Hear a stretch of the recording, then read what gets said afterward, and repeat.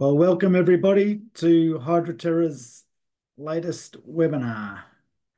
Today's topic is managing arsenic in post-mining environments, getting our rehabilitation right. We're very fortunate to have Dr. Dane Lamb, who's Senior Lecturer in Environmental Engineering from RMIT University, presenting to us today.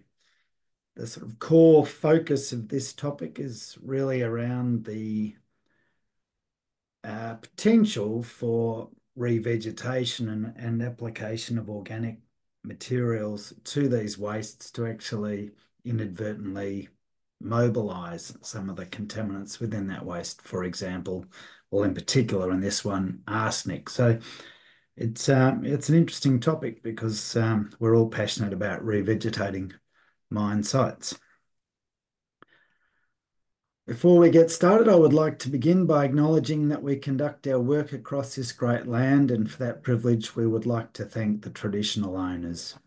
Hydroterra respectfully acknowledges the Boon Wurrung people of the Kulin Nation, where we are located today, and we pay our respects to their elders, past, present, and emerging. There's a picture of Dane. Thanks for joining us today, Dane. Okay, thanks for having me. A little bit about Dane. So Dane Lamb is the Senior Lecturer in Environmental Engineering at RMIT University in Melbourne, with over 15 years of experience in trace element geochemistry, bioavailability, and ecotoxicology. He has authored over 100 publications and is recognised for his research on environmental geochemistry and metalloid behaviour in soil plant systems. He is the lead investigator of projects focused on plant-mediated mineral transformation of iron arsenic mineral phases. His current research focuses on advancing our understanding of environmental risks associated with arsenic contamination, particularly in organically enriched systems. So a very strong emphasis on soil chemistry and the like today in this presentation.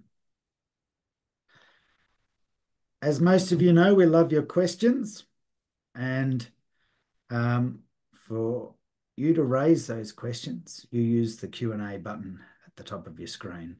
If you record those questions, I will read them out and Dane will do his best to answer them. Why does Hydroterra do these webinars? Well, we think there's a need to share knowledge. We like to help facilitate to do that, and we like to take an industry leadership position. Without further ado, I will hand over to Dane. Thank you, Richard. Thank you for the introductions. So as Richard mentioned, my interest at the moment is diverse, but one of the primary focuses is really on arsenic geochemistry and particularly in mining environments. Next slide. So as many of us know, mining has a lot of benefits to our society, an essential part. However, both current mining practices and previous mining practices have well documented and well-known environmental issues. And one of those that has persisted essentially throughout any mining activities is the production and fugitive release of arsenic in and around mining operations. It's a current issue, certainly for current mining operations that are regulating their waste correctly and generally is well done, but still it is something that persists in our mining tailings and some of our waste rock material.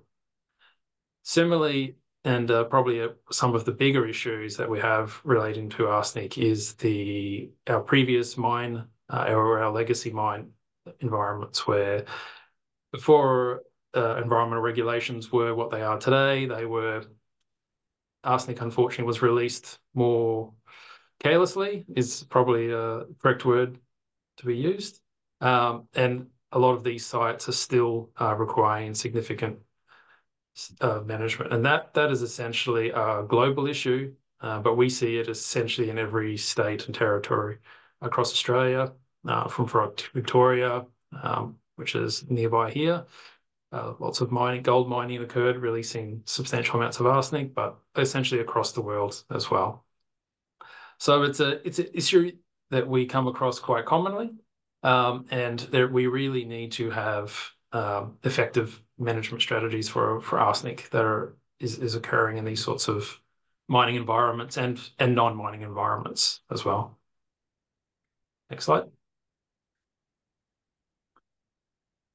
So what we see, particularly in mining environments, is a strong association with arsenic with iron minerals.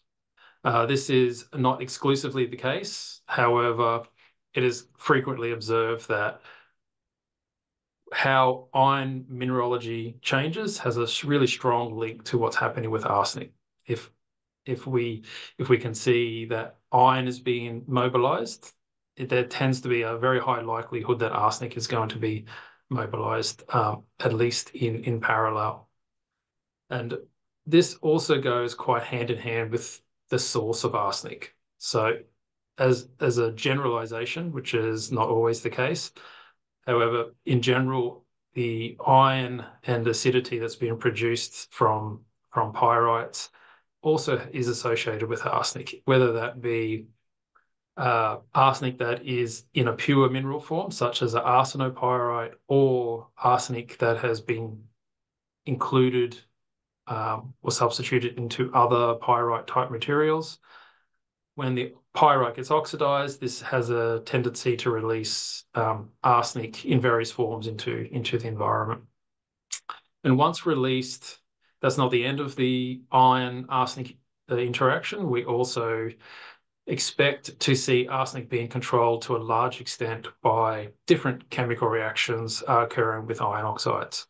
And these include adsorption processes, resubstitution or isomorphic substitution reactions. And importantly, and this is particularly relevant in mining environments where we have very high iron and arsenic concentrations, the formation of pure iron arsenic minerals. Again, this is very much what we would typically expect. However, we also have to expect that in an environment, it's not exclusively the case, and still aluminium, manganese oxides, and even some carbonates may have an influence. Next slide. So some of those really key minerals that occur in these mining sites have the potential to be able to chemically stabilize arsenic. And some of those minerals, and probably the most commonly researched one, is essentially a ferric arsenate, so oxidized iron and oxidized arsenic precipitating as a mineral called scorodite or ferric arsenate. So this is one that is fairly commonly seen and has, again, been really researched as a potential way of chemically stabilizing arsenic. However, we can chemically stabilize arsenic, whether naturally or artificially, by increasing the amount of iron and different types of iron. So we also expect to find arsenic adsorbed into a range of other minerals. Now, if this is a sulfate rich environment at a relatively low pH, this may include a mineral that's important in AMD environments called stromatite. It may also be associated with some jarosites as a coprecipitate. And one that we frequently see is, in fact, a lead arsenic jarosite, which tends to be get the name called budentite. So all of these are primarily, but not exclusively, arsenic 5 species, so arsenic that has been oxidized and has reached essentially the highest oxidation state in the environment. And this tends to have a pretty strong relationship with iron minerals. It tends to be a negatively charged anion, and again tends to be be associated with a lower toxicity to human ecological receptors. On the flip side of this is the reduced forms of arsenic. Typically, we're talking about arsenite, which is arsenic-3. This is a particular species that also will adsorb as probably the primary way of reducing the solubility of arsenic. But it primarily, in most pHs, is existing as a neutrally charged ion. So it tends to be not as attracted to iron and other metal oxyhydroxide phases. And in contrast to the arsenic-5 species, it tends to be associated less with any pure mineral phases, apart from, and one of the few that's been identified is the mineral on the bottom called toluolite, which is similar to schwertmanite being a ferric arsenic hydroxysulfate mineral. Next slide. Just before we do, Dane, so sort of intrigued by this comment about rice fields up near the top there. Yep. So is arsenic a big issue in rice growing areas, or? It is. It's globally it is a big issue. This is definitely mostly associated with areas in Bangladesh where there has been extensive enrichment, water soluble enrichment of arsenic in the groundwater, which is unfortunately being used on a day-to-day basis across large areas of Bangladesh. And we're talking about impacts to population of Bangladesh in the sort of 10 to 20 million range, which is clearly it's a well-documented situation, but they use this arsenic-enriched water for their day-to-day activities, and that includes irrigation for rice fields, includes drinking, etc. But it is not the only country, and certainly by far it's not the only country that has issues associated with iron and arsenic. And really, in the world of arsenic, this is by far the most studied. As important as arsenic is in mining, I don't know the numbers off the top of my head, but I would expect that publications in this area would be outnumber most due to the high impact on communities around the world. It's also very interesting scientifically due to the variable redox environment of rice paddy fields. Yeah. And the fact, of course, that some billions of people in the world are relying on rice as a staple in their diet. And the water as well. The water as well, exactly. All right, I'll move to the next slide. Thank you. So why, I think I've partially answered this question already. Why are iron arsenic minerals important? So as mentioned, a lot of the time, arsenic behavior is being at least not entirely controlled by iron geochemistry. It's at least associated with iron geochemistry. And that means that whether an iron arsenic mineral is precipitating or not means that it can be either behaving as a sink, which is definitely what we would like, so taking soluble arsenic out of the environment.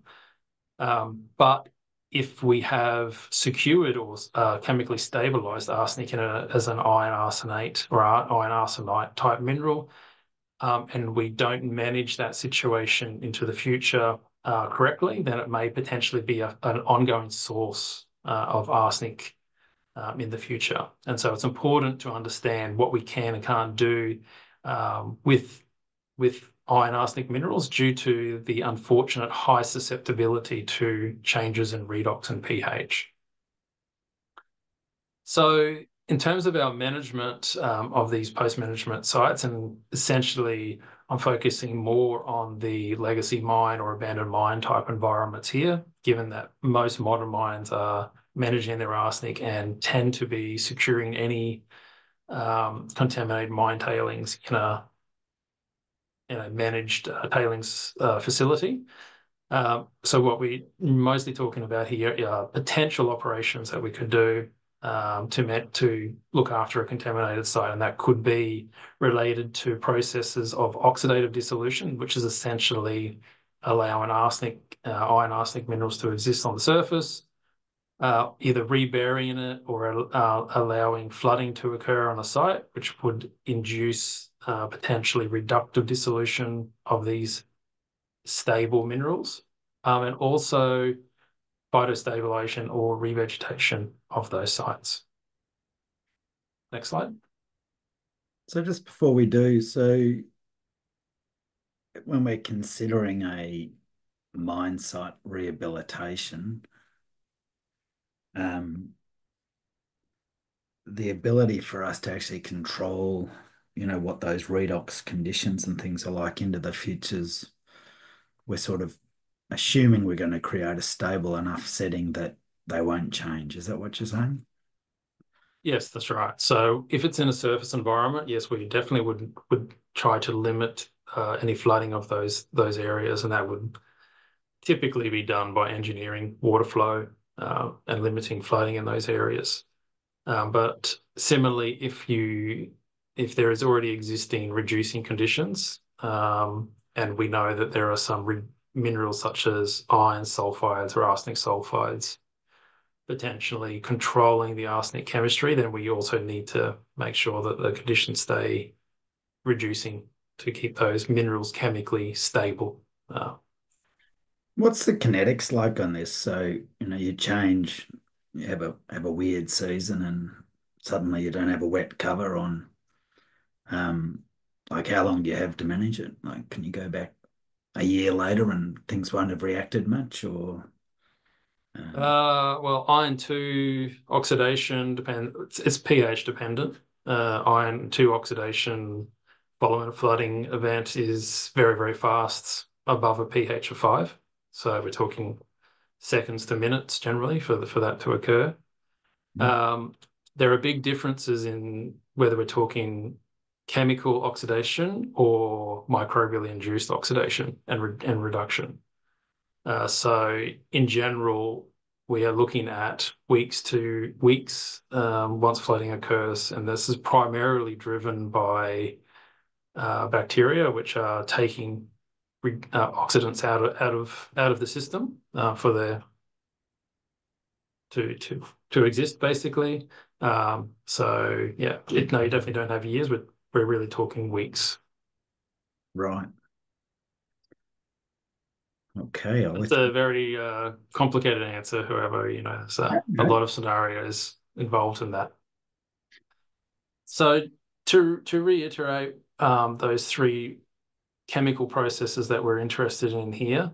Um, so once we have a potential formation of a ferric arsenic mineral, there are different treatments that could occur. Again, reduction by burial, reburial, or creating of a reducing conditions. There's a potential natural attenuation, which essentially would be ongoing oxidation of these minerals and questions about their long-term stability. And finally, which is quite common in these sorts of environments, to rehabilitate via either revegetation or phytostabilization approaches. So the ones that have been researched far more extensively to date for most iron arsenic minerals is oxidation and reduction processes, but to a lesser extent, it's unclear how plant and plant communities may or may not influence iron arsenic geochemistry. So in those phytostabilization systems, what we're really interested in is how plants will introduce more organic materials into essentially the rhizosphere. And these rhizospheres are quite complicated, and it depends on numerous factors, and certainly the plant species and types of plant communities that are going to be growing there, but also the microbial community that's associated and directly linked with those plant communities.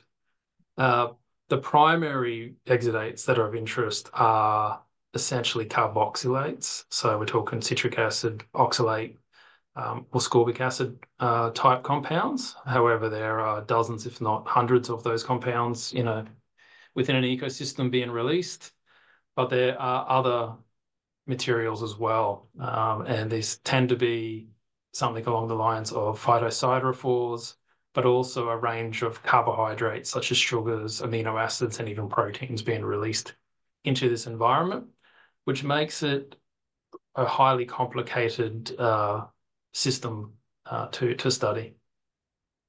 So some of the work that we've been doing over a number of years now, and from a number of people involved, and I'll acknowledge them at the end of the slide, is essentially looking at those three different areas and how some particularly arsenic-3 minerals can be influenced by those processes. So the first that we've really looked at is the oxic dissolution. So under oxygenated conditions, and this is, we're looking at the mineral toluite, which again is an arsenic-3, iron-3 mineral, but also another interesting mineral that we see quite commonly, especially in streams and wetland systems, which is called schwertmanite, which is stoichiometrically quite similar, but also can incorporate arsenic-5 and arsenic-3.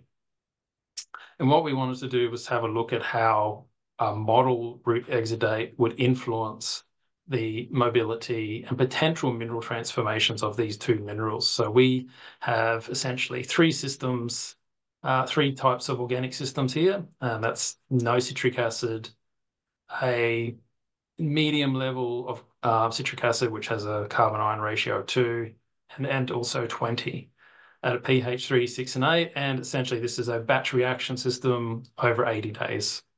And following each reaction, we measure the arsenic ion, and at select days, the mineralogy. Next slide.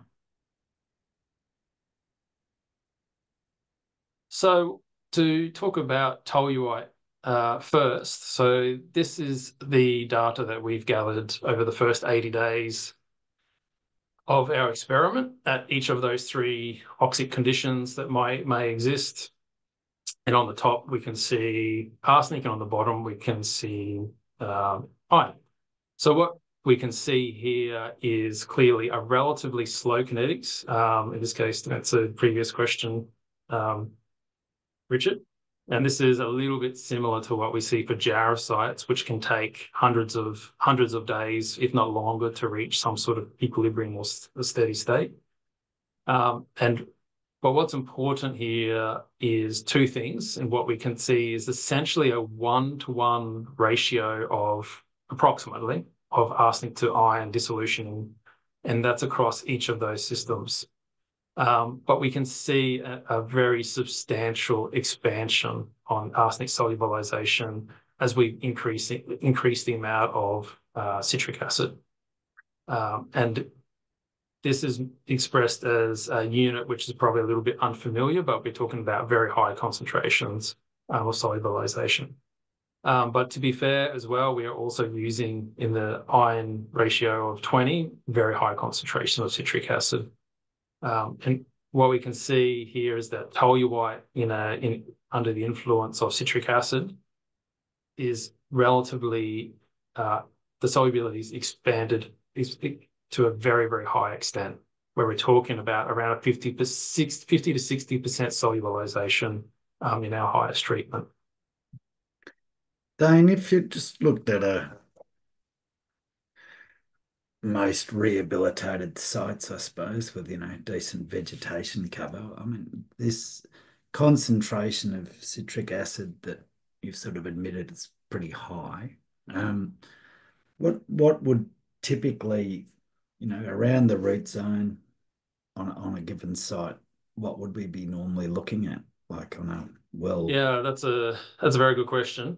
It really depends on how you look at that. So if some studies, if you look through literature, will show probably only in the range of 50 to maybe at a high end, a couple of hundred micromole of citric acid or root exudates.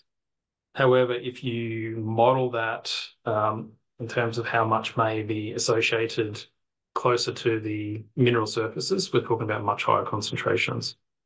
But what we're trying to do here, and so probably the more realistic one that we can see here is our carbon to iron ratio of 2. But we really wanted to try and unravel how citric acid would influence it from essentially the minimum to quite a high level. Okay. Next slide. Yep. So we were also interested in how organic matter, so whether that be a compost or a biosolid, or just natural organic matter being introduced into one of these post-mining environments, which previously may or may not have been low in organic matter, and how that might influence tellurite behavior as well. And this is particularly interesting because unlike citric acid at normal temperatures, which probably doesn't have much of a reductive dissolution process, humic acid has the potential to influence dissolution through electron transfer reactions as well, but is also a very common form of organic matter that may exist. So what we can see here is something that's at the low amounts of humic acid that we've introduced into the system, certainly an increase in the solubilization of arsenic, and that's increased the more humic acid that we add due to primarily complexation reactions is the most likely scenario. But what's different with humic acid compared to the citric acid is that the ratio of arsenic to iron is not close to 1 to 1. You can see certainly for the higher pH, as we increase the humic acid into the system, what we're having is a preferential release, so not a completely congruent dissolution process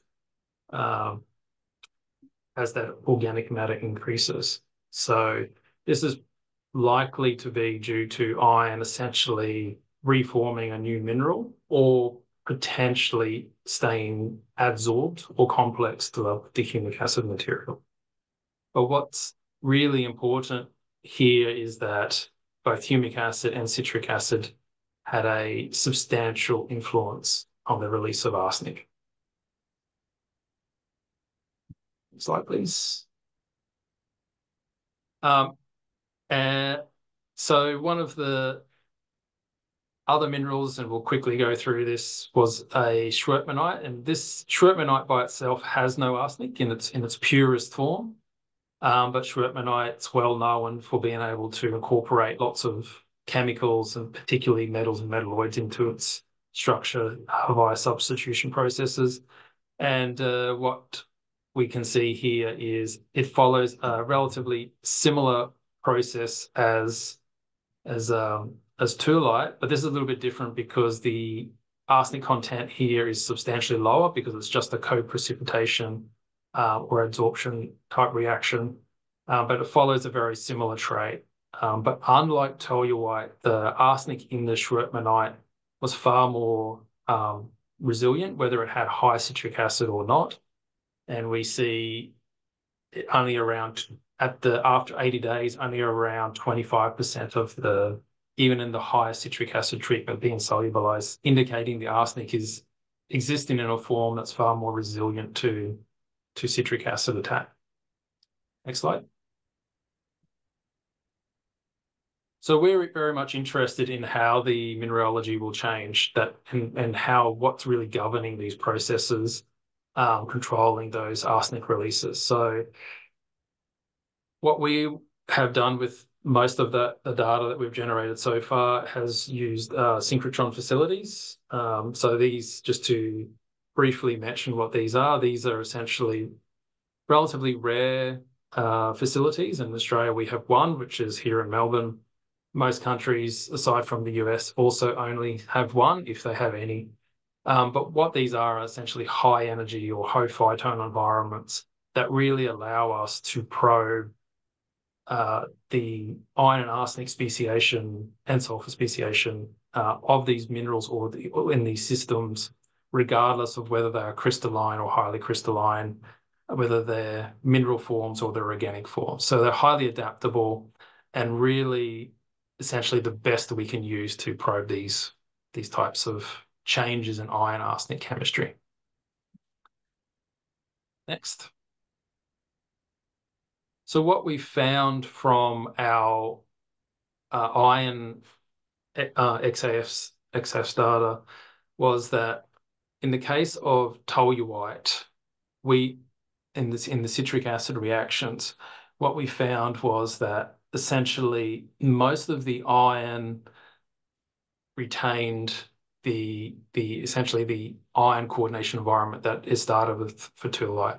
So unlike a lot of minerals such as scorodite and amorphous ferric arsenate and other minerals, toluene under oxy conditions primarily has the tendency to essentially to dissolve congruently, and that means it tends to not transform into different minerals following dissolution.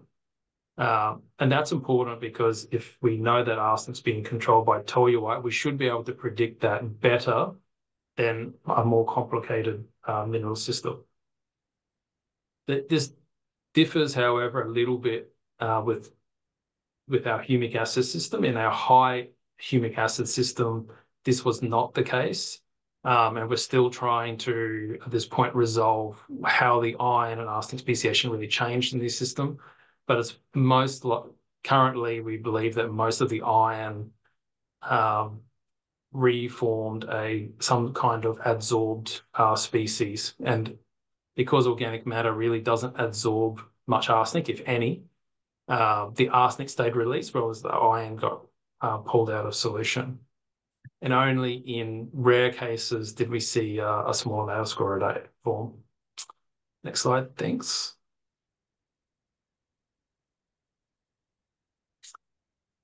Quite different to toluene. What we found and what's really interesting was that our arsenic-3 precipitated schwertmanite had a very high tendency to transform incongruently, we say, but basically into different types of minerals over time.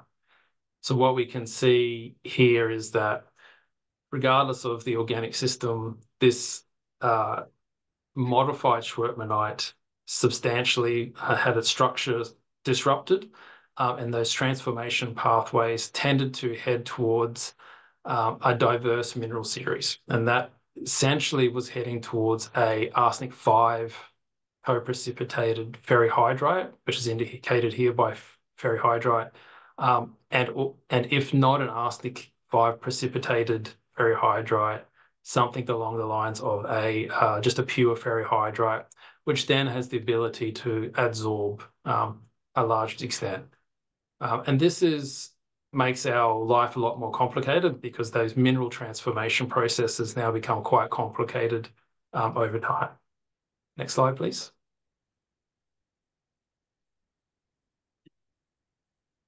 To continue on with the more complicated systems, we also have investigated the reductive dissolution, and this work has been published a couple of years ago by Grish Chopala, and the citation is listed there. So in this system, what we were interested in is what happens to, in particular, toluene under these reducing conditions.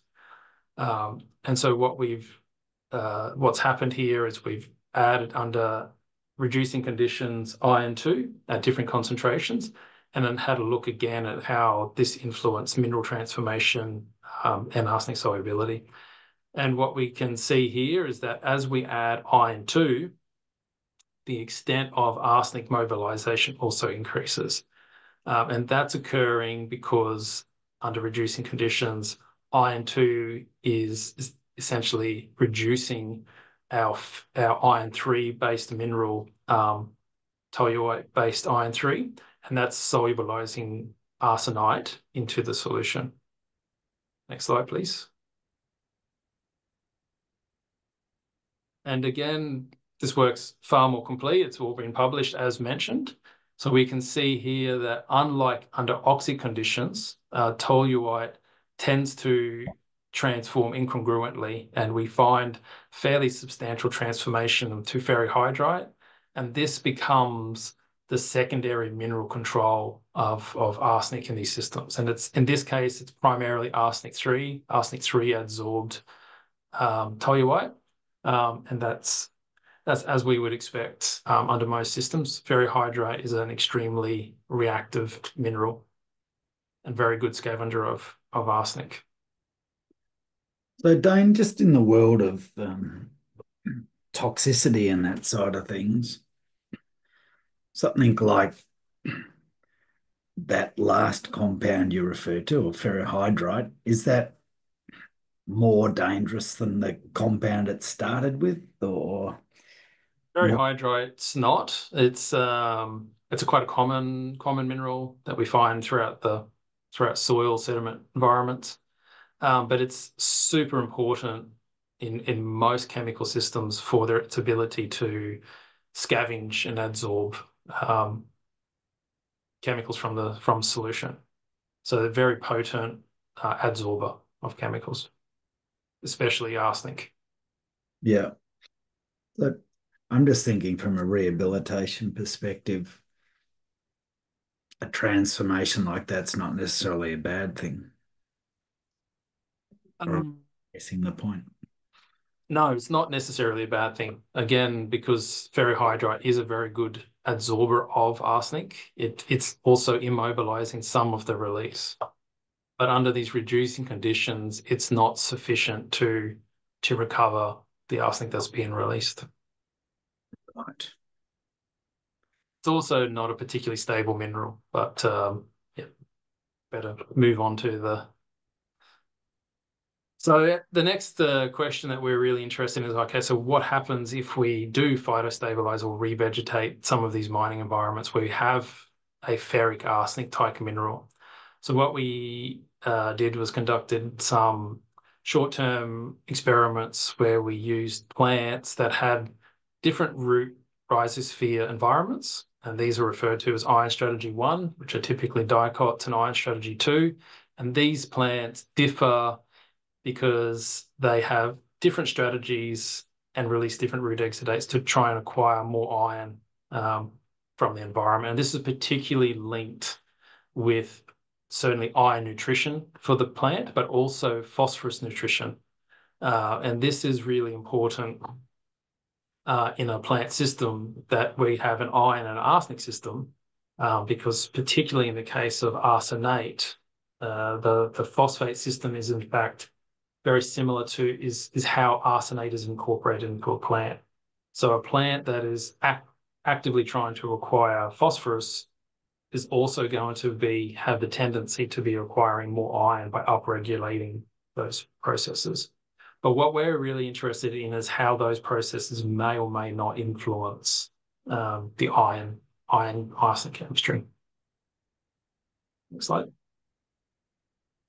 So in this case, we've used a native plant, which is well known for its ability to release a lot of carboxylates. And we also have wheat, which is our iron acquisition strategy number 2. And we have a control which had no plants. And we were also interested in how, with and without humic acid, how that influenced our arsenic geochemistry. And that's a picture of the cluster root system of Hackia prostrata. Next slide, please. An interesting looking root system, isn't it? It is very interesting. So the short uh, answer to what happened was what we found was that both plant species were able to influence the two-light stability. And using arsenic XFs, we found that in contrast to those oxic conditions systems, what we found is that the arsenic and chemical environment tend to be not as congruent as what we found in the purely oxic system. So next slide, please. And so what we can see here is under the humic acid system, our wheat, which is our iron acquisition strategy number 2, tended to promote the transformation over a 2-week study of toluite to ferrihydrite. And that consisted of a combination of arsenic 3 and arsenic 5 adsorbed ferrihydrite in these systems. But when we added humic acid, that also, as we saw in the oxic dissolution process, showed that humic acid had the ability to transform those minerals quite effectively, but it appeared to limit how much of the arsenic-3 was being oxidized, most likely in solution. And it was what we found was that it was essentially being reabsorbed onto the ferrihydrite without the oxidation. And this may be due to, of course, having a much more electron-rich material existing in the root environment that limited the oxidation processes for arsenic-5. Slide, please.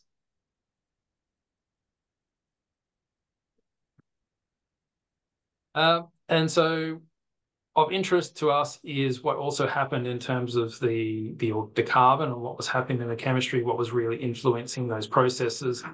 And what we can see is that, of course, the plants were responding quite dramatically to the arsenic that's being released from twolyte, which is in the ppm concentration.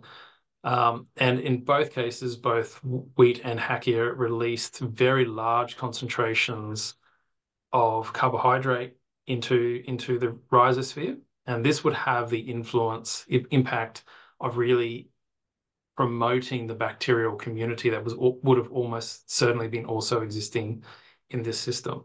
And the control is also very likely to have bacteria community living there. But as we can see, that plant root exudate systems really driving very large changes in the rhizosphere. And this, alongside some of the root exudates, in particular malic acid, is most likely influencing what's happening with our iron arsenic geochemistry. So next slide, please. So what's the importance of this information? So what we were trying to do is really get some fundamental understanding of how each of those different systems were really controlling what happens with iron and arsenic. And we can see that, especially for twolyte, but this doesn't apply to other minerals such as scorodite and schwertbenite. It tended to dissolve very congruently under oxic system. And this is kind of a useful bit of information to know because we can then model what impacts arsenic may be having on the environment. But we can certainly see that putting our oxic minerals back into a reducing environment with or without the presence of root exudates is really going to have a big influence on what's happening with our arsenic mobility.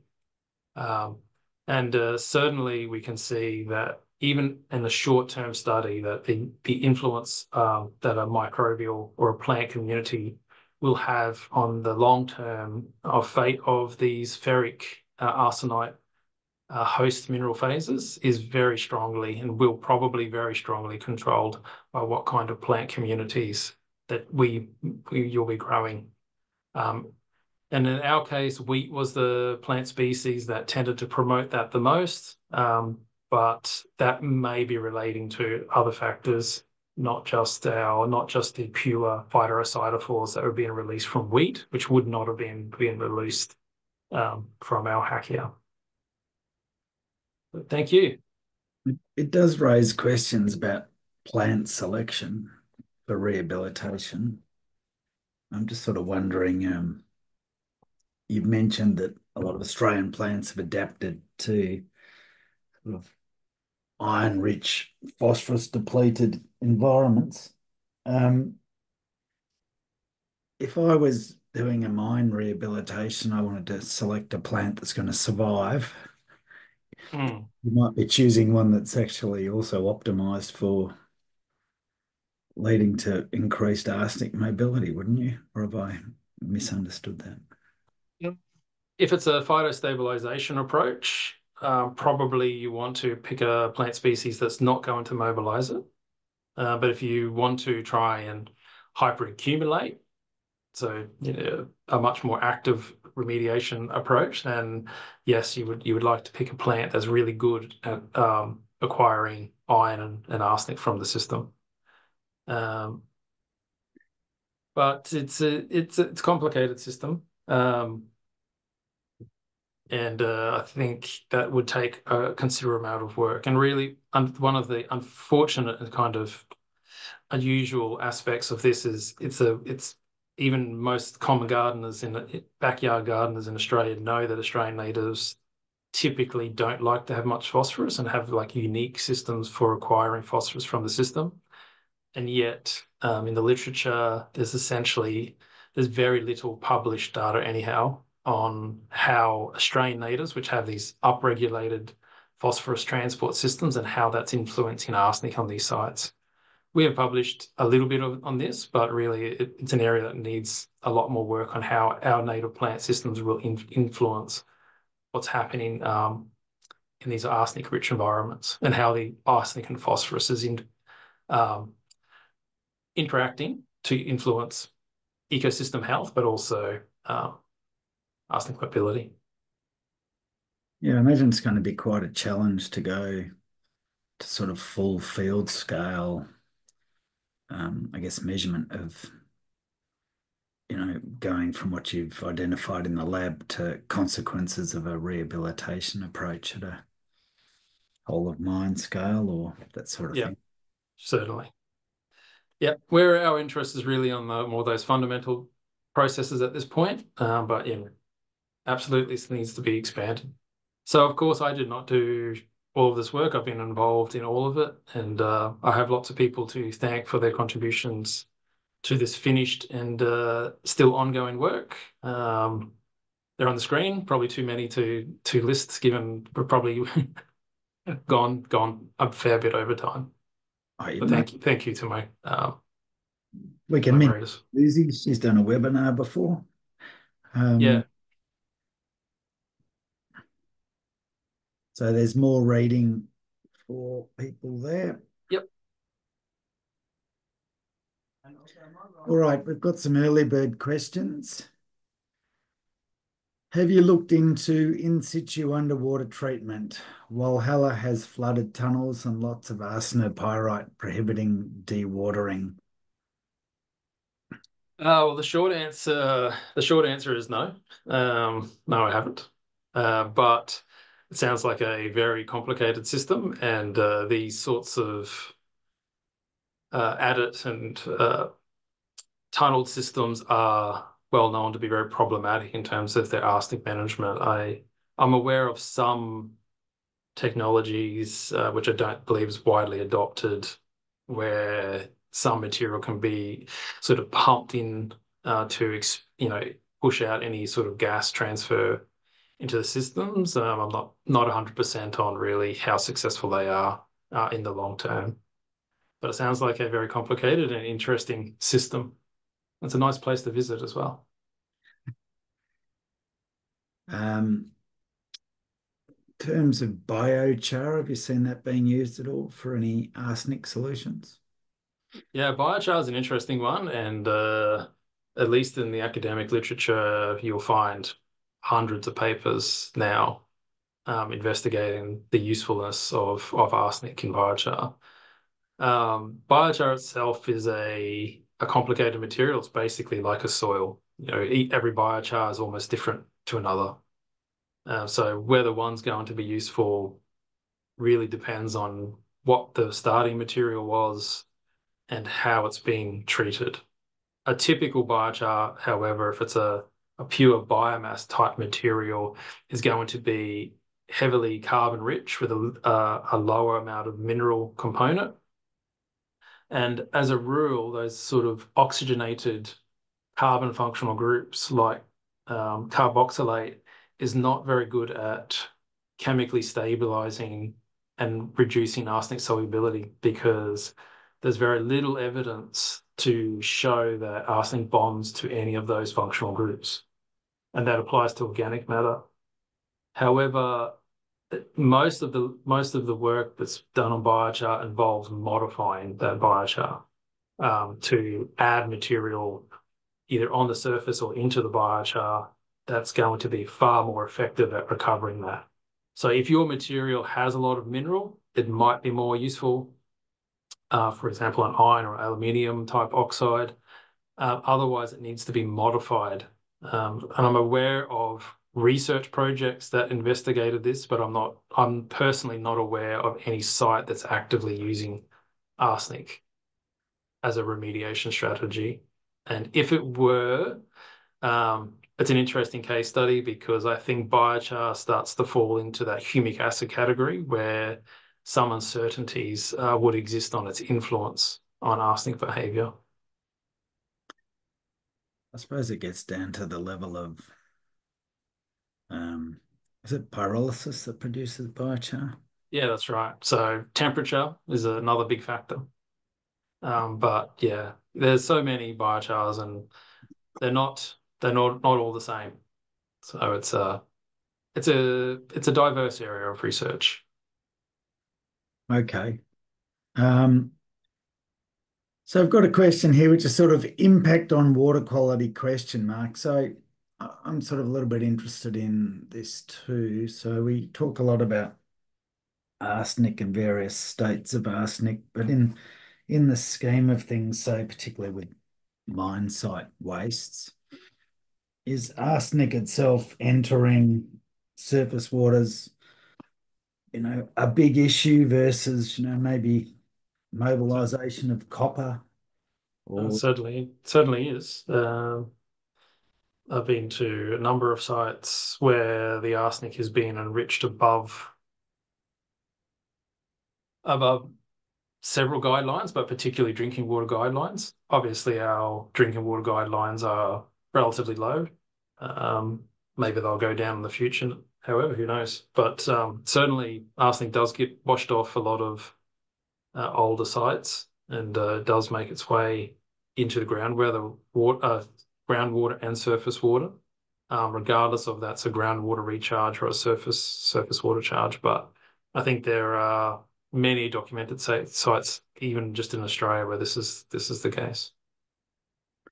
and the arsenic would be the key contaminant driver, would it?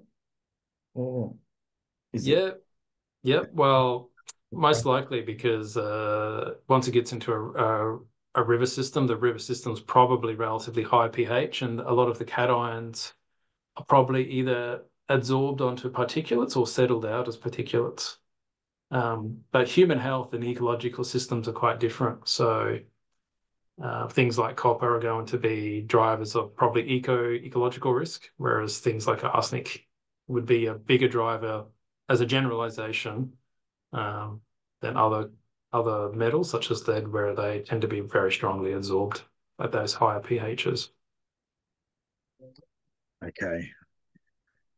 Um, Next question's an interesting one. Is phytoremediation a viable option for managing areas affected by arsenic, and specifically what species of arsenic? So you've certainly discussed this a bit. It sort of raises a couple of questions in my mind. Like often you're Yeah. planting vegetation to control water movements as much as anything to do with the chemistry reactions. You sort of seem to have a bit of a dilemma, don't we? We're using the plants to maybe create a transpiration cap, but we're also increasing organics that might be mobilizing the contaminants. What's your view on the question?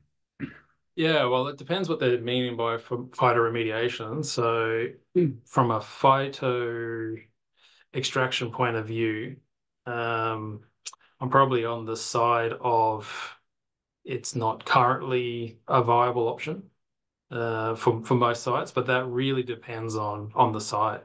It's something that takes a lot of time, so landowners and the managers will need to have a lot of time on their hands for it to become effective. Some estimates are we're talking about dozens to hundreds of years for really phytoremediation to be to be effective, depending on the environmental standards that are needing to be achieved. However, in some systems it may work, but if we're talking about phytostabilization, which is the more common approach, then yes, it does have potential in reducing particulate movement, and as you've mentioned, limiting water flow through these systems. but I guess that is really the question, and we're really at the stage of our lab investigations, and what impact these plant communities are going to have. Uh, but we would be quite interested in looking at a larger field scale type setting to see how phytoremediation, whether that is phytostabilization or other, has an impact on rehabilitation of these sites. But it's a complicated question, and I think the answer uh, is really open to interpretation still. But yeah, there are big differences though between the different strategies. I think it definitely has a place. All right. Next question. How does the presence of acid sulfate impact the management of arsenic in spoil? Yeah, well, this is an interesting question, and it's probably a long answer, but I'll try to keep it brief. So, an unmodified acid sulfate system will probably mean some of those key minerals, such as the shrapnelite, toluite, scoridites, etc., are probably relatively stable if they're untouched. They're still going to be releasing arsenic.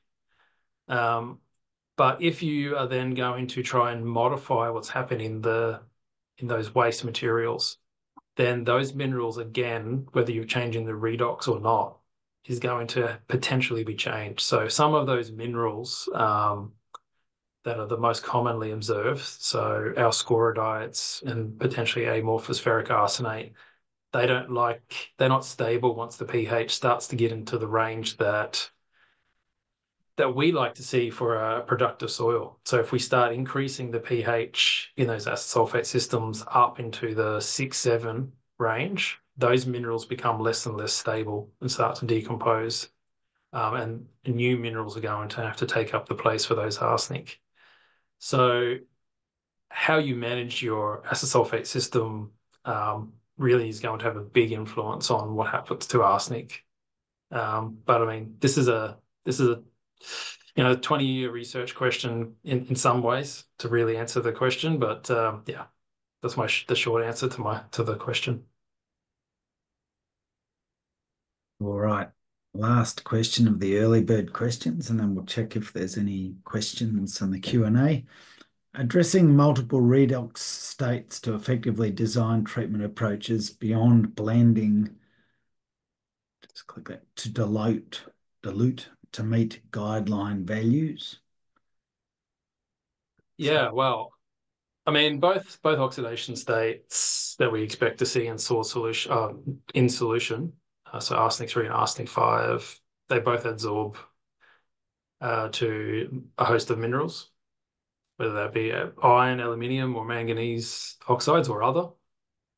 Arsenic 5 is known to be more adsorbed, so I think that's really where the question is coming from. So there are arsenic 3 is able to be oxidized. And so that could, instead of looking at a mixed redox state, if there's a potential for adding a component of your system that is able to oxidize the arsenite into a um, system that can oxidize to arsenate, then you can treat it predominantly as a single redox state. So where we could look at techniques, whether that be adsorption processes of arsenate or co-precipitation. Um, that would probably be the way to do it. Otherwise, if you have the time and the resources, you could design adsorbents that are good for each of those two oxidation states. So arsenite tends to like to bond more strongly to certain functional groups, whereas arsenate others. So if you had a mixed adsorbate system, that could be another way to deal with the mixed redox state. Okay, we're on to the Q&As. We've got a couple of questions here from Rod Harwood. Have you completed any projects where you have sparged arsenic in groundwater from or down gradient of a tailings dam to change the toxicity of the arsenic in connection with iron precipitation? Again, the short answer is no. I unfortunately have not done such an exciting project. Um, but it would certainly help under those reducing conditions where the iron too is driving what's happening with both the iron geochemistry and the arsenic.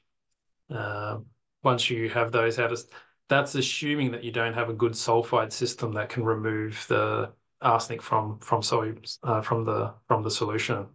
If you can somehow drive sulfide formation in that system, it might be potentially a better approach than air sparging. I've certainly seen that done up around Ballarat, I think it was.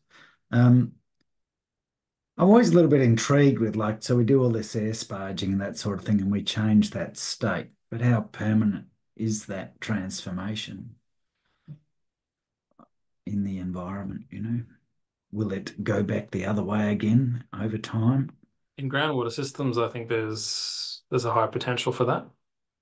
Yeah. Um, I mean, this is really what's driving what happens in Bangladesh, where there's been a change from the formation of those aquifer materials to current time, and that's what's really causing that arsenic release. It's not actually increased arsenic inputs; it's changes to the geochemistry in those aquifers. So in a groundwater system, it could quite easily occur. Yeah. So in those rice paddies, like you start off with a totally wet bed and then it dries out over time. Is that sort of arsenic availability changing every year? And is that a Yeah. like it's quite an interesting thing, right? Need all that food to eat.